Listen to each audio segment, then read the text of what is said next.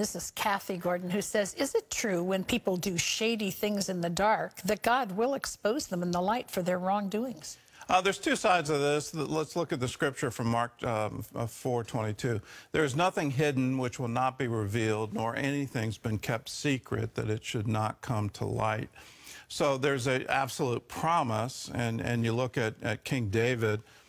He had a horrific sin and committed adultery and then murdered the husband. So it was a double sin. Prophet Nathan comes to him. You did this in secret. God's going to expose it to all of Israel.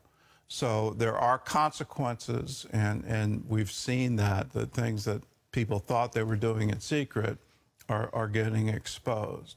Now here's another side. God will cast your sin into the sea of forgetfulness.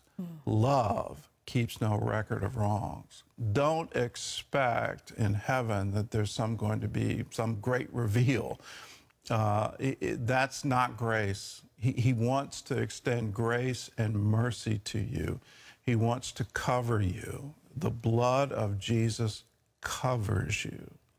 Sometimes when we get into, has God forgiven me? And we get into this confession where we have to confess again and again and again and again and again.